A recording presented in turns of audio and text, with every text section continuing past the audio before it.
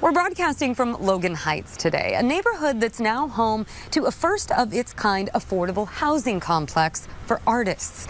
The Monarch was designed to be a creative hub that affords those living here the time and space to focus on what they love. We talked with one of the first artists to move in. Very connected with this community, so this is a place where we can grow with the community and create even more opportunities. So this is definitely a place that I feel that I belong in and I need to be in, because like obviously the community is growing rapidly right now, so it's just like we want to be there and grow with our community.